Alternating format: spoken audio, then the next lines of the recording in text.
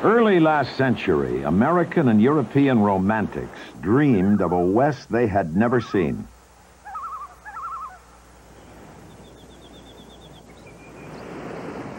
Here they believed nature would be serene and pure.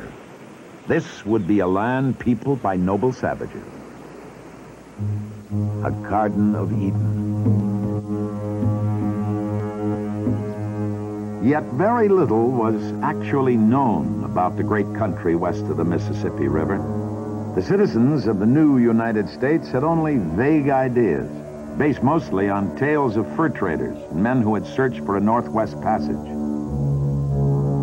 There were rumors about mountains of crystal, rivers of fire, 7 lost cities of gold. But America at the dawning of the 19th century was still a dark and mysterious continent.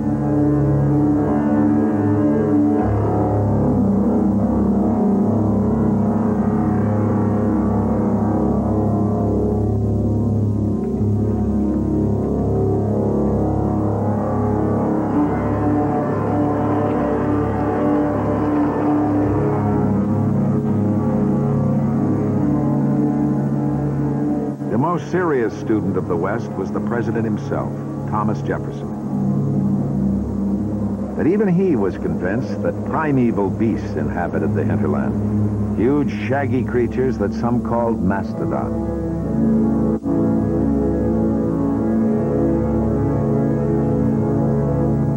Jefferson was determined that the West should be explored.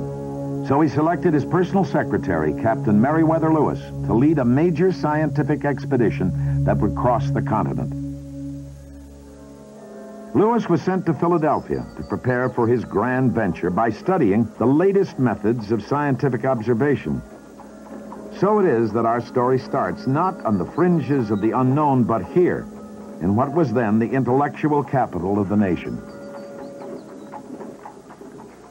Lewis spent much of his time next door to Independence Hall, in a museum which must have looked something like this. It was a giant menagerie and natural history collection. Jefferson had instructed him to make careful notes on everything he'd see on his journey. Every species of animal and bird, every aspect of the natural world. This was the finest place to study what was then known. One of Lewis's teachers and the proprietor of this fantastic museum was an artist, Charles Wilson Peale. Peale was also a dedicated naturalist. I must not be wanting in my duty to those ladies and gentlemen who honor me with their attendance at the appointed time for the delivery of my lectures. Let the number be ever so small, yet the obligation on me is great to the few for their countenance. Peale's fascination with the natural world was catching. Lewis became intrigued with the idea that everything he discovered out west would fit perfectly into what Peale described as the great chain of being.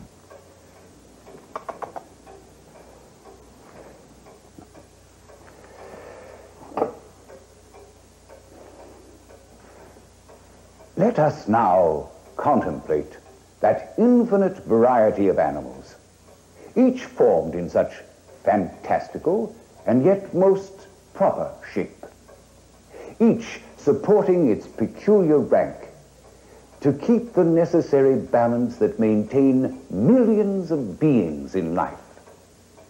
All depend more or less on each other for the support of the whole. Each class is vivified and multiplied without end, together manifesting a grand system of universal order throughout a world of various matter. Peale's enthusiasm for scientific investigation had been heightened by something extraordinary that had happened in the summer of 1801 and made him a hero. Early that spring, rumors reached him that a farmer in upstate New York had unearthed giant bones from a mysterious skeleton. His own painting of its excavation was intended as a celebration of the scientific method of discovery. Peale built a massive water wheel to drain the pit and uncovered a complete American mastodon, a new world link in the great chain of being.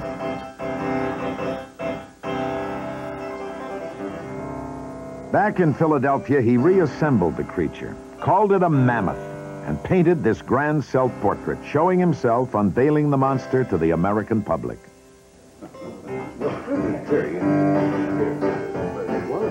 The discovery of the mammoth gave a huge impetus to American exploration.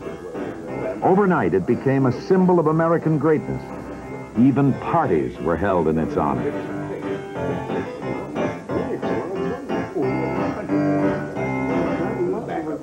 There was a popular fashion for mammoth jokes.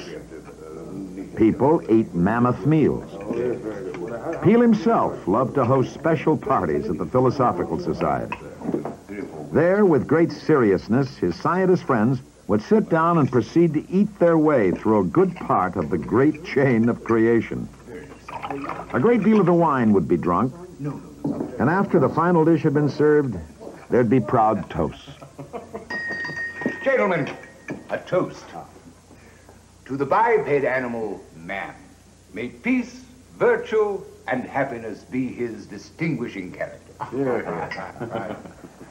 To the American people, to the Constitution of the United States, to the friends of peace, to the arts and sciences, nursed in this genial soil and fostered with tender care. This was a supreme moment of self-confidence for American science.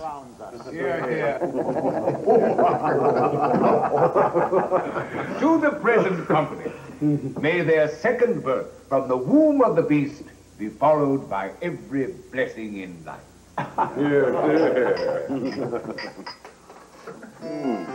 It was in this heady atmosphere that Meriwether Lewis trained for his Western expedition.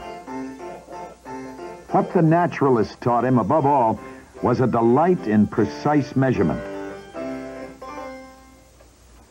After dinner, they'd often settle down to trace the features of one of their party. Now, if you could chart a human face with such exactness, would it not be a grand plan to chart the continent? These were rational men, born of their age.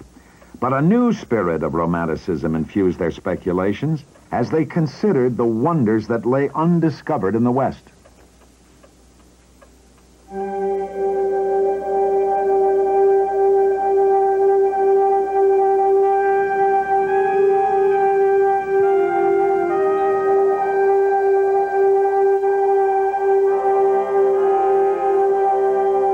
Lewis fulfilled his appointed task.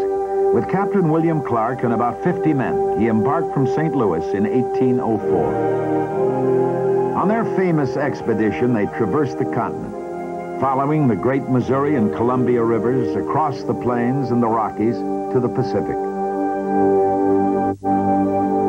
Their own map, modestly entitled A Map of a Part of the Continent of North America, was proof of their success.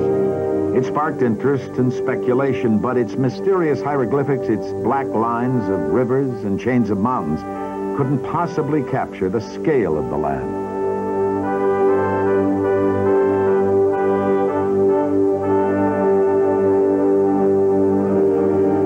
Lewis and Clark witnessed this scene near the headwaters of the Missouri River, but they made no pictures.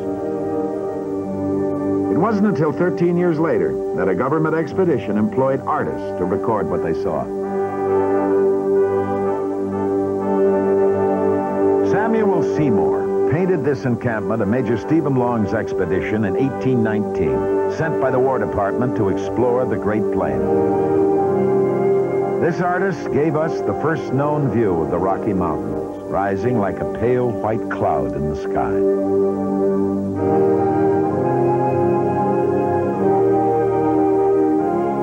Titian Peale, the son of Charles Wilson Peale, painted an Indian and buffalo in one of the first archetypal Western paintings. He also sketched the steamboat that carried them to the heart of the continent.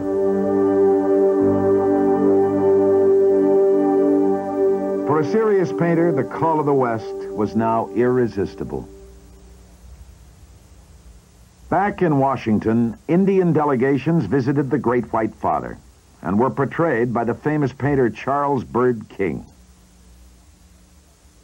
After seeing one such delegation en route to Washington, an artist named George Catlin decided the course of his life's work.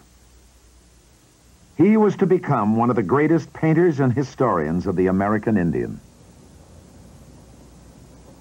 The following account has been compiled at the request of a number of friends of mine from a series of letters and notes written by myself during my residence and travels amongst the wildest and most remote tribes of the North American Indians. In Philadelphia, I had closely applied my hand to the labors of my art for several years when a delegation of noble and dignified Indians suddenly appeared in that city. They were arrayed and equipped in all their classic beauty. They were tinted and tasseled off exactly for the painter's palette. In silent and stoic dignity, these lords of the forest strutted about the city, wrapped in their pictured robes. They attracted the gaze and admiration of all who beheld them. After they departed, I reflected long and deeply until I came to the following conclusion. The history and customs of such a people are themes worthy of a lifetime, and I resolved that nothing short of the loss of my life would prevent me from visiting their country and of becoming their historian. So Catlin set off for St. Louis, where he sought passage on the very first steamboat bound for the Indian country of the upper Missouri. In the spring of 1832, he boarded the side-wheeler Yellowstone, and his great adventure commenced. Over 2,000 miles they steamed, past Indian lookouts, through the pristine land. Catlin kept a diary and noted his arrival at Fort Union. I arrived at this place yesterday on the steamer Yellowstone after a voyage of nearly 3 months from St. Louis. The American Fur Company have erected here, for the protection against the savages, a very substantial fort 300 feet square with bastions armed with ordnance. There are encamped about the fort a host of wild, incongruous spirits, chiefs, warriors, women and children of different tribes, and in the midst of them am I, snugly ensconced in the bastion of the fort with my paint pots and canvas.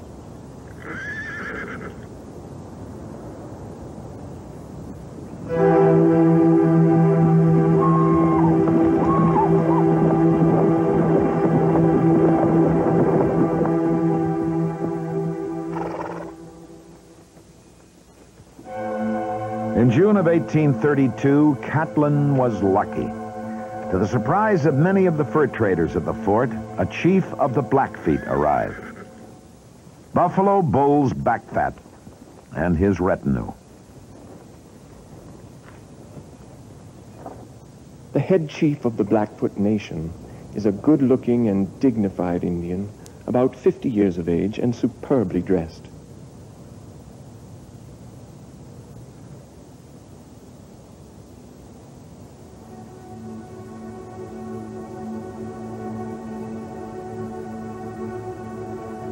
While sitting for his picture, he has been surrounded by his braves and also gazed upon by his enemies.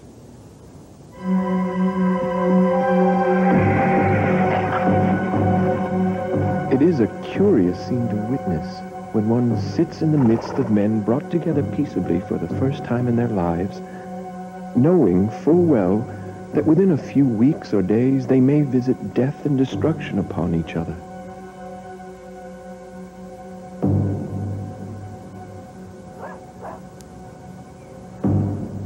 This was a moment of truth. No Indian painted in this fashion. Would the Blackfeet chief recognize himself? Would he like the result?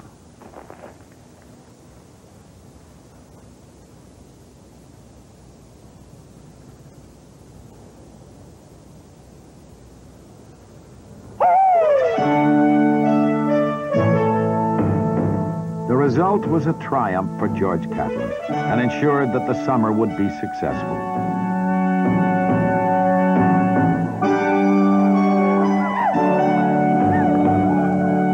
He painted dozens of portraits and the Indian encampment outside Fort Union as a happy memory of a good time in a green land. And then he set off in a small boat along the Missouri to search for other subjects and other forts.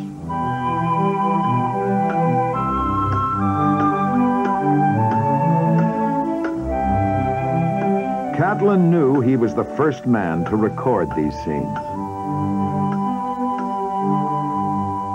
Here I am in full possession of nature's undisguised models, models of such elegance and beauty that I feel an unceasing excitement, certain that I am drawing knowledge from the true source.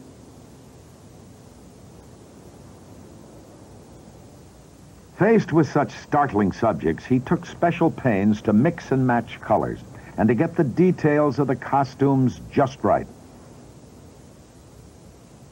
Eagle's Ribs was a Blackfeet warrior who posed with his spear and 8 scalps taken from unfortunate trappers. The medicine bags contained tokens of powerful magic. Buffalo horns meant that he was among the bravest of the brave. This was Mint, a young Mandan girl whose beauty and serenity caught Catlin's eye.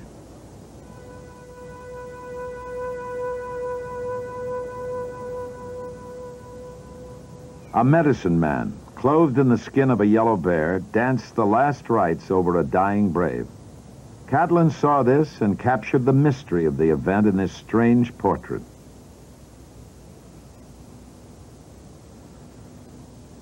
Each one of these paintings is also a significant historical document. They were supplemented by Catlin's own detailed notes about costume, weapons, and body paint. As a result of the precise details, Catlin's paintings have become priceless. They represent the first ethnographic record of Indian life on the plains. Catlin also painted the catastrophic effects of civilization on these people. In his travels, he'd run into a man called the Light. He was dressed in a frock coat, drinking whiskey, and sporting an umbrella as a trophy from a trip to the east. Catlin painted the Light in his 2 guises, as the full-blood warrior and as the civilized delegate recently back from Washington. This dual personality sowed such distrust among his people that they later killed him.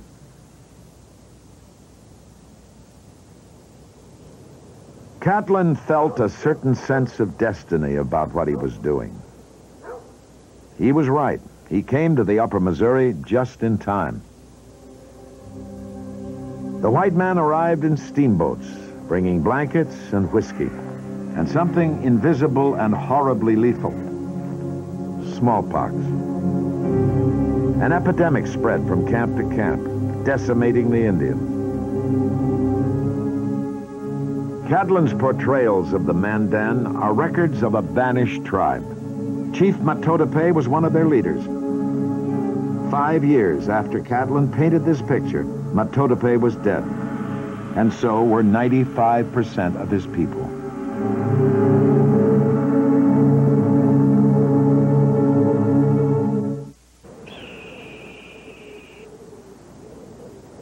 Beyond Fort Union was a wilder, grander Missouri than George Catlin ever saw or imagined. Catlin had traveled 2,000 miles from St. Louis, past trading posts in the land of the Sioux, the Omaha, the Mandan, and the Assiniboine, to Fort Union. But the very next year, 2 Europeans went even further. They pushed up the river by steamboat and keelboat past Fort Union, to the farthest outpost of the American Fur Company, Fort McKenzie in the land of the warlike Blackfeet. The leader of the expedition was a Prussian explorer, Prince Maximilian of Wied.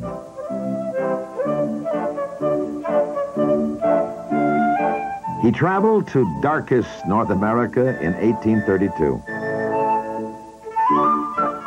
He took with him a young Swiss painter, Karl Bodmer, who made a sketch of their Atlantic crossing. The prince, in his mind's eye, had a vision of America that looked like this.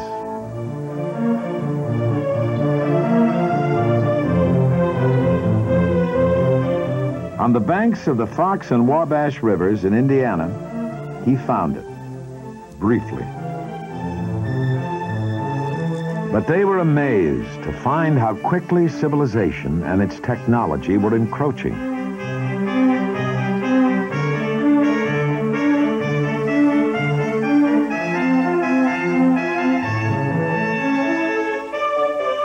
The prince kept a journal meticulously describing everything they saw. At St. Louis, he diagrammed the junction of the Missouri and Mississippi and made careful notes on a high-level delegation of Sauk and Fox Indians. But their adventures really started when they moved up the Missouri. Like George Catlin, they traveled on the steamboat Yellowstone. They were stranded more than once on treacherous sandbars. Then, beyond Fort Union, beyond the territory that Catlin had explored, the banks of the river grew wilder and stranger.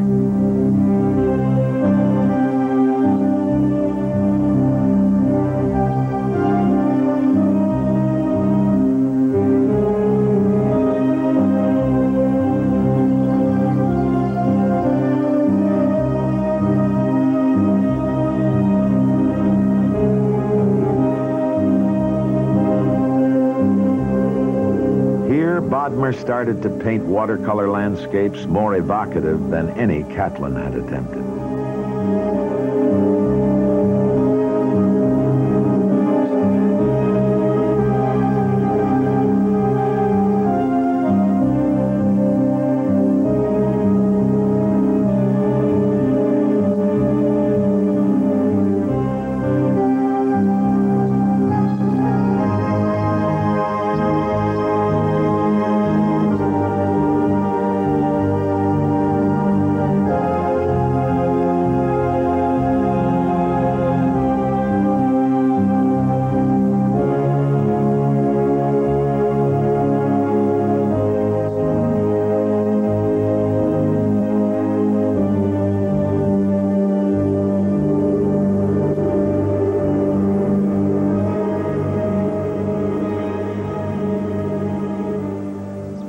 It took 5 weeks to travel more than 500 miles upstream beyond the fort.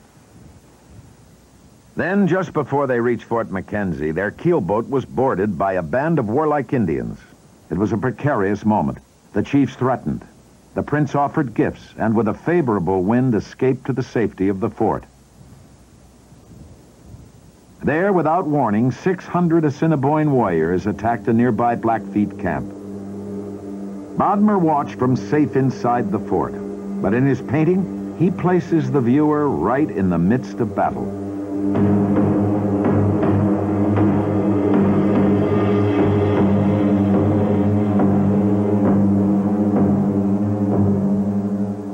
In the remaining summer weeks, peace returned.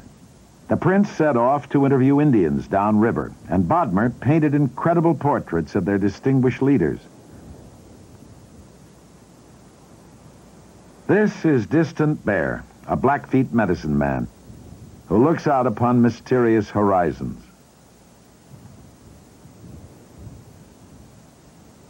This man was known as the Maker of Roads. He became the prince's chief informant on the Hidatsa tribe. Matotope, the Mandan chief who had befriended Catlin, was also painted by Bodmer, but this time very differently, as a warrior. The yellow hand imprinted on his chest signifies captured enemies. This is two ravens in the ceremonial headdress of a Hidatsa dog dancer. No painting by Bodmer captured the nobility and power of the American Indian better than this.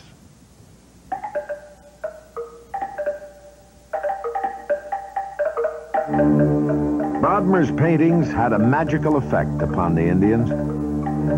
He and the prince were privileged to witness scenes of Indian ceremonial life.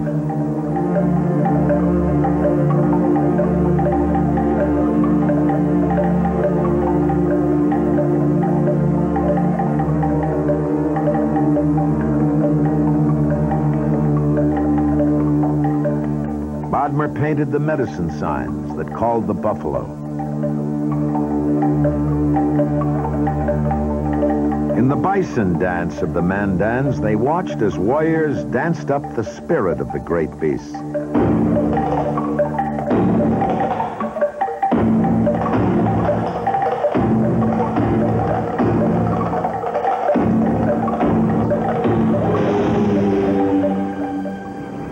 That year, the snows came unexpectedly soon. The Missouri froze solid. They found they couldn't travel out. At Fort Clark, the prince and Bodmer lived through the coldest winter in memory.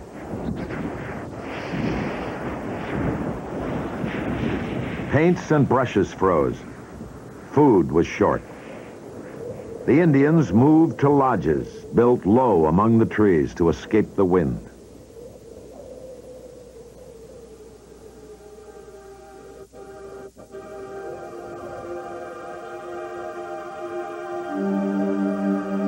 That winter, Bodmer produced his greatest landscape painting with an immense gray horizon and the Indians crossing the frozen Missouri.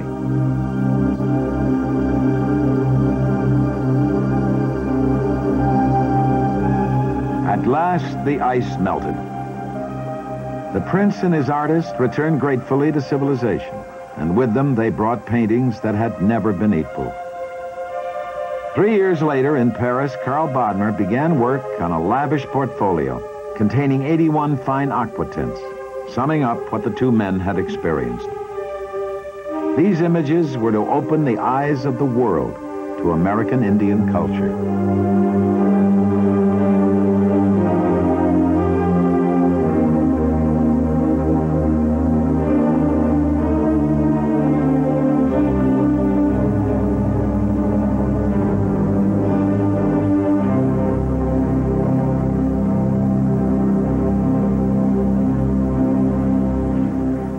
In the 1830s, the whole West was becoming a magnet for artists, but there was a subtle change in emphasis.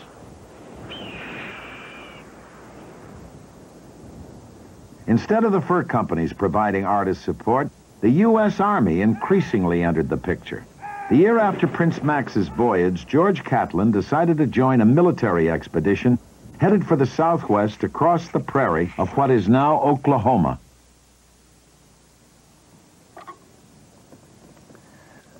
On the fourth day of our march, we discovered a large party of Comanches at several miles' distance, sitting on their horses and looking at us, the blades of their lances glistening in the sun.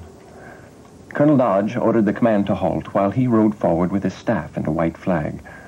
The Indians stood their ground until we were within half a mile of them and could clearly observe all their movements. Then, one of their party galloped out in advance on a wild, spirited horse. All eyes were fixed upon this little fellow, and he well knew it. He at length met the flag of the regiment, looking the bearer full in the face.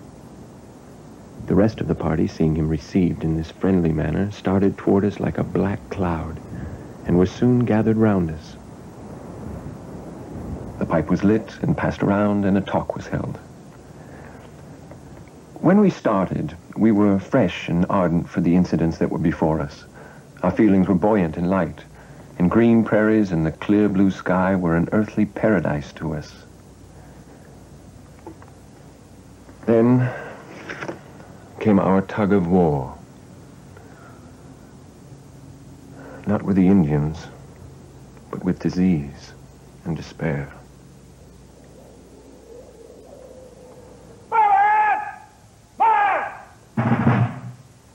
It was cholera. Catlin and most of the expedition fell desperately ill.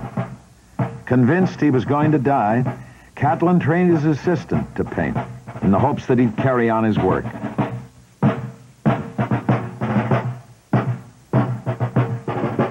At last, when we reached this Fort Gibson, I was almost gone. Here I heard the relentless and mournful sound of muffled drums passing 6 or 8 times a day beneath my window. And from my bed, I saw each poor fellow lowered to his silent grave.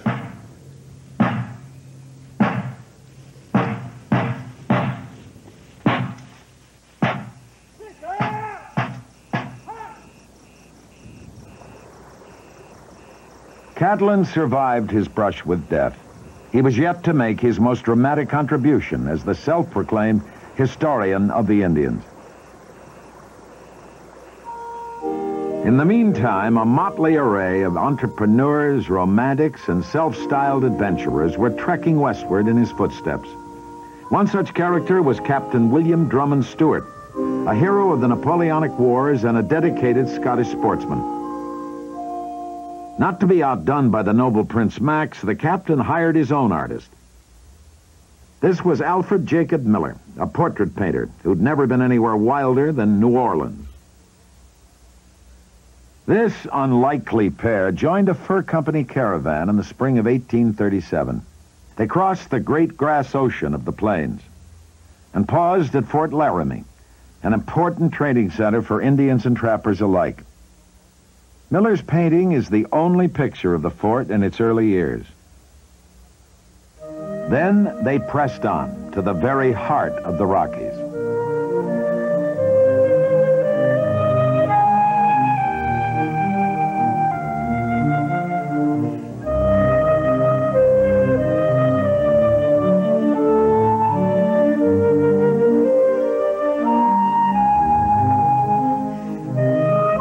To Alfred Jacob Miller, this land was like a garden of the gods.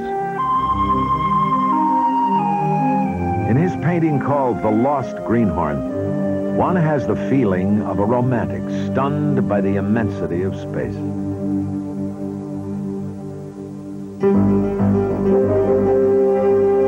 Meanwhile, the fearless Captain Stewart had found what he'd come for: buffalo.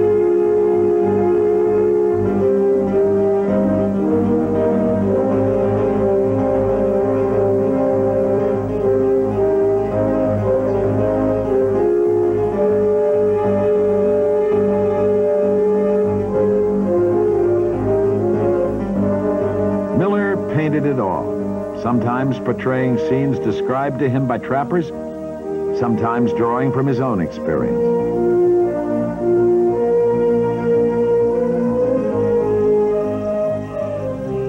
The best time for painting was at twilight, when the buffalo appeared as mysterious silhouettes against a pale sky.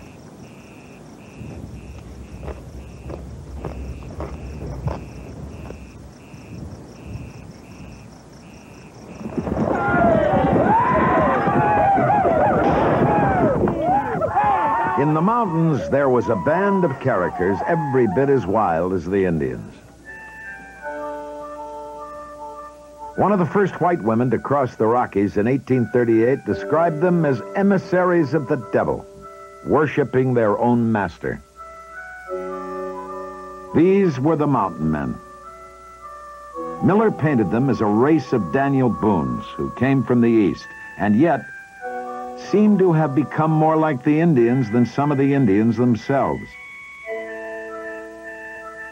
They had learned to communicate in the universal language of signs. It was not uncommon for a trapper to pay a fortune in guns and horses for an Indian bride. Many of them had stronger ties to the tribes of the Crow or the Shoshone than they did to the fur companies that employed them. Here in Miller's view lived natural man in a happy Garden of Eden, a land of earthly yet innocent delights. It was in this society that Miller and Stewart made their camp. And here the artist painted the 8th annual Fur Trade Rendezvous. The Rendezvous was a magnificent trade fair where trappers and Indians alike sold pelts to the fur company in the heart of the mountains. Though it had been established mostly for business, the Rendezvous was remembered by Miller as a 3-week bacchanal.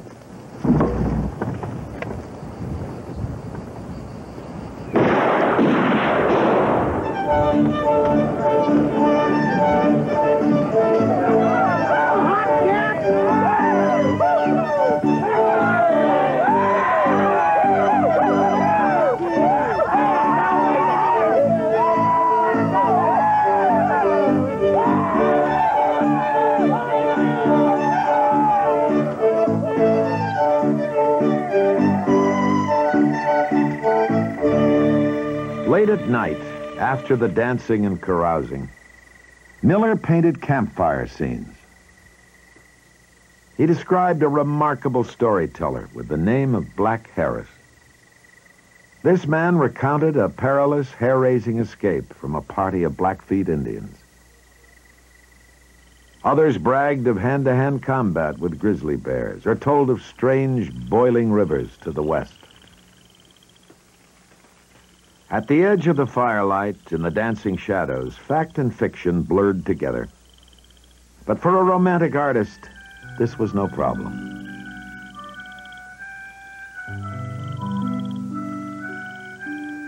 It was the wild, unfettered life that was being honored in the paintings of Alfred Jacob Miller, the only artist ever to experience firsthand the ways of the mountain man.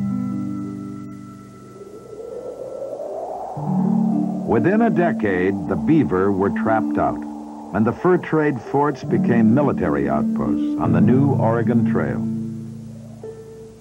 By 1841, the west of the mountain man and the Indian seemed about to disappear.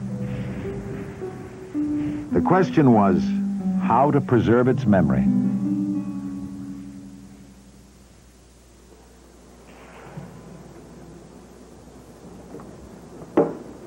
It was George Catlin, more than any other, who had resolved to dedicate his life to showing the Wild West of America to the world.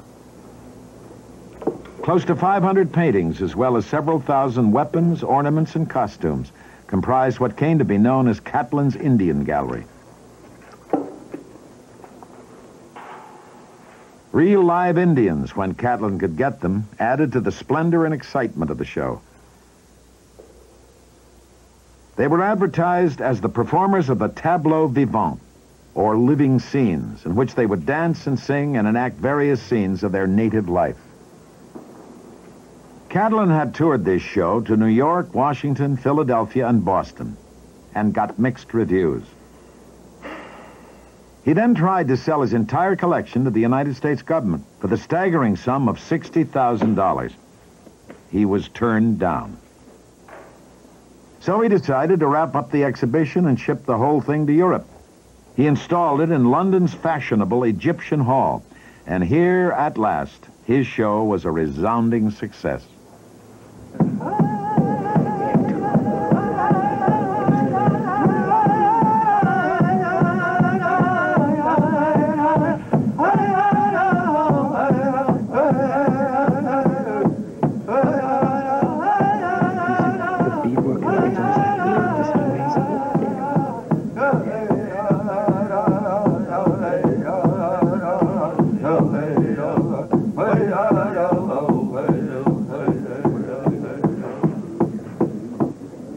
The London Morning Chronicle published a review of Catlin's efforts.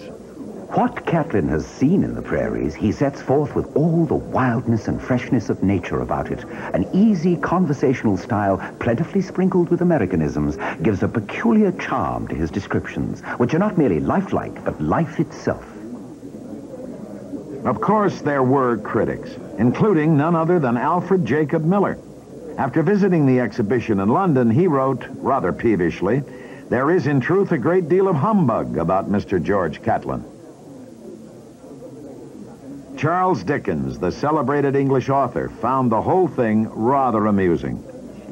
He observed, Mr. Catlin, in all good faith, called upon his civilized audiences to take notice of the Indians' perfect symmetry and grace and the exquisite expression of their pantomime. Whatever the reviews, good, bad, or satirical, Catlin managed to create quite a sensation.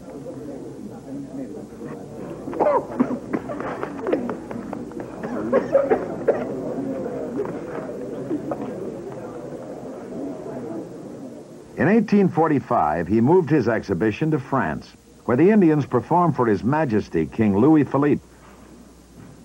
The king even commissioned some paintings from Catlin. Then, blow by blow, everything went wrong. Catlin's wife died in Paris, followed shortly by his young son. 8 Ojibwa Indians attached to the show also died of smallpox in Brussels. The audiences were dropping off too, and Catlin got deeply into debt. In 1852, his entire collection was sold off to an American locomotive manufacturer.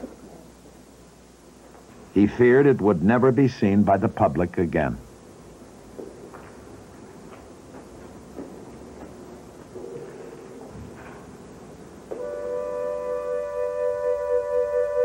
As an old man, Catlin tried to repaint from memory what he had lost. He retired to a garret in Brussels and drew up his final account of the Indian life. Of all his experiences, the one that haunted him the most had occurred on his first journey up the Missouri some 30 years before. Here he had witnessed the most sacred of the Mandan rituals.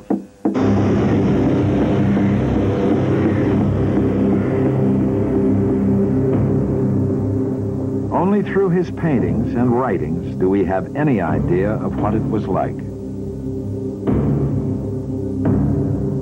The Okipa ceremony continues 4 days and nights for the purpose of conducting the young men through an ordeal of torture which entitles them to the respect of the chiefs. In the Mystery Lodge, the young men are seen lying, their bodies covered with clay. They fast and thirst for 4 days and nights.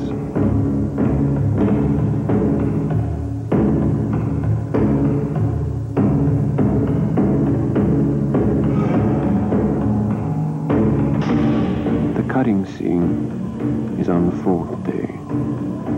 One young man is hanging up by splints run through the flesh of his shoulders and is turned round by another with a pole until he faints.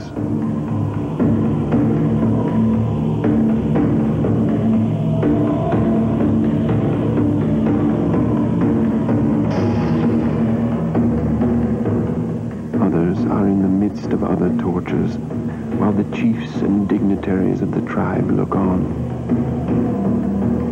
After the young men have been tortured, they are led out with buffalo skulls hanging on their flesh.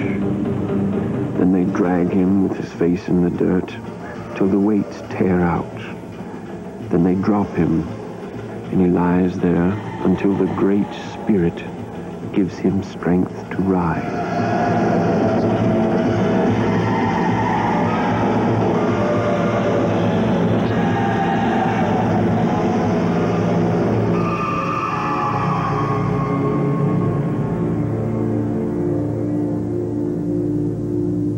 By 1870, the West that George Catlin saw and painted as a young man was gone. In his own lifetime, whole tribes had vanished, and the landscape itself had changed. In his final years, Catlin recalled his vision of the passing frontier. The West. The vast and vacant wilds which lie between the trodden haunts of savage and civil life. Upon its boundless plains, I have viewed man in the innocent simplicity of nature. I have seen him happier than kings or princes can be, with his pipe and his little ones about him. I have seen him set fire to his tepee and smooth over the graves of his fathers. I have seen him retreat from the civilized approach, which came with all its vices like the dead of night. And I have seen as often the hustling, whistling, hopping, and exultant white man, who with the first dip of the plowshare makes trespass upon the bones of the valiant dead. And I have seen the skull, the pipe, and the tomahawk rise up from that ground together in interrogations that the sophistry of this world can never answer.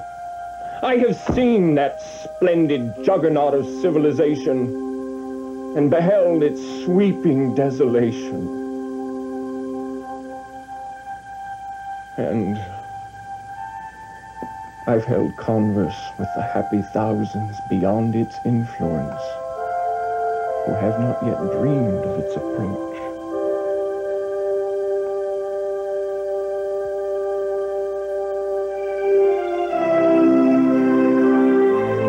In the end, Catlin won his battle for recognition. The Smithsonian Institution invited him to take up residence, and his cherished dream of having his work exhibited there came true in 1871. He died the following year. His works are his most eloquent epitaph.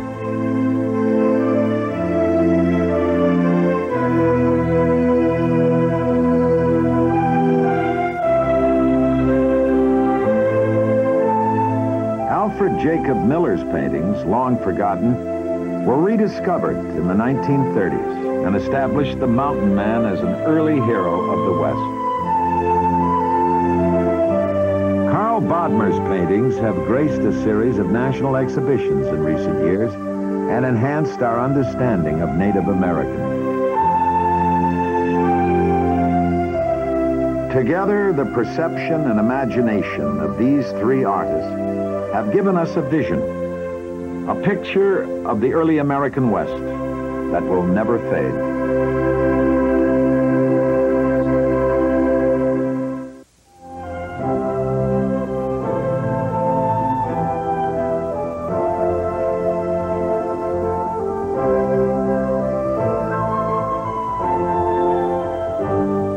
The images the first explorers brought back from the West conjured up visions of a wild and exotic land, darkest North America. In reality, the wilderness beyond the Mississippi was as strange and wondrous as anything humankind had experienced.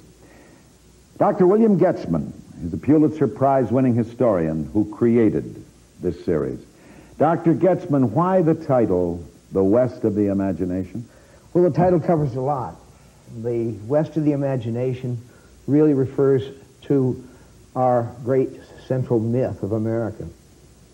But one might say the West began in the imagination of Thomas Jefferson when he bought the Louisiana Purchase, that darkest heart of America, and he knew nothing about what lay out there. People had to imagine what lay out there. And then as people moved into the West, they created a West as they went along. And this myth that grew out of the creation of the West, rooted in reality, in real experience, gradually grew larger than life and became our central national myth. So that when we're talking about the West of the imagination, we're talking about all dimensions of the West, the history and the way people believed history. Now, somebody that really fascinates me, and I suspect fascinates you too, is this fellow Maximilian, Prince Maximilian of Wied? What was a German prince doing in the West? Well, Prince Max of Maximilian of Wied, Prince Max, as I like to call him sometimes, was an explorer and an anthropologist, an early anthropologist, and he was looking to see whether he could determine whether the Indians of North America were one of the 5 races then known of mankind, or whether they were a 6th race. And he came to the conclusion that they were a 6th race. They weren't Mongols, they weren't Europeans, they were a whole new breed, and what the Indians themselves called themselves people of the first man. Now, did he travel with the trappings of royalty? No, he didn't even bring his teeth. And so it was a little hard to understand. He traveled incognito as the Baron von Braunsberg. He brought along his faithful hunter servant, Drydoppel. But most of all, he brought along a foppish young genius painter, Karl Bodmer.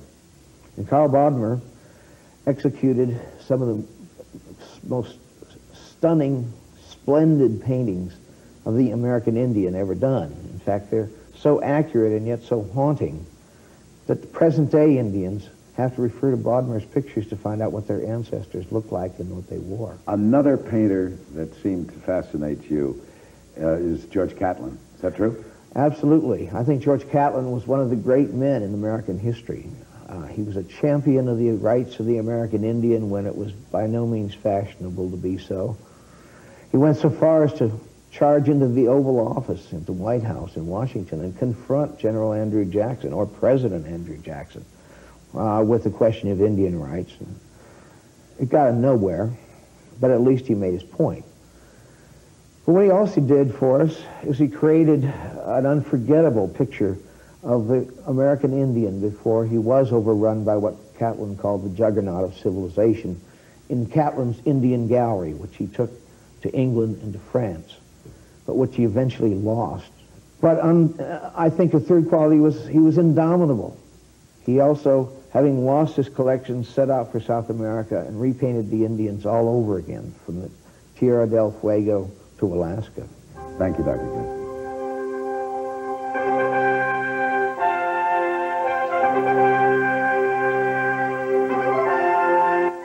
What was once considered a weak point in the Axis line becomes the tough old gut of Italy. Watch history unfold before you when World at War moves to its new time, Friday evening at 9.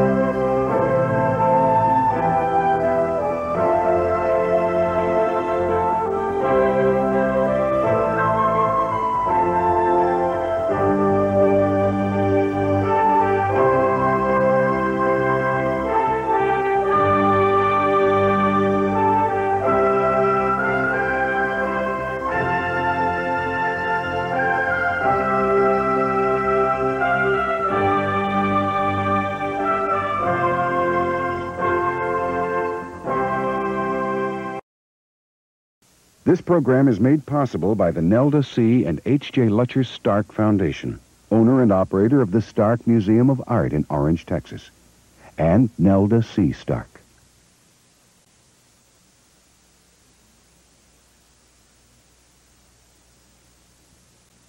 The companion book, To the West of the Imagination, is a superbly illustrated hardbound volume and can be ordered now through this toll-free number.